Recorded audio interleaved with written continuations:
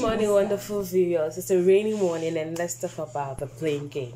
Welcome to my channel. If you haven't yet subscribed, kindly click on the subscribe button and then do have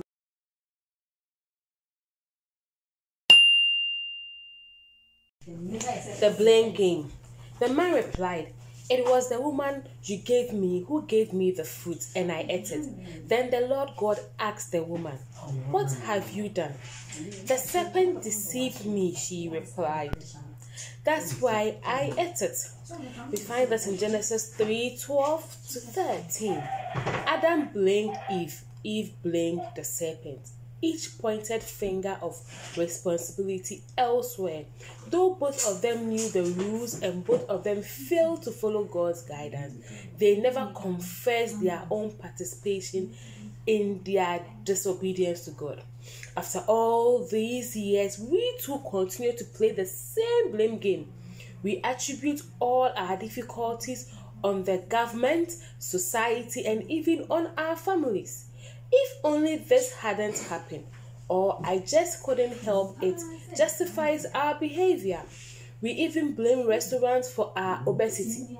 Blaming becomes our excuse for bad decisions, actions, and lack of actions. God knew Adam and Eve had eaten from the tree of knowledge of good and evil. He came to them, asking them what had happened, offering a chance to confess their disobedience, but they chose to avoid the truth. God knows when we fail to follow Him. When our heart strays, He comes to us, asking us to talk with Him, to tell Him about our transgressions. We know there will be consequences to any misbehavior, and it's hard to admit that we were wrong. God doesn't want our excuses. He wants us.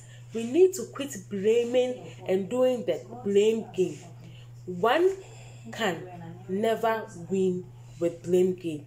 God is ready and stands to forgive us and receive us and love us. Let's quit the blame game as we go about our activities today. Have a nice day. Thanks for watching.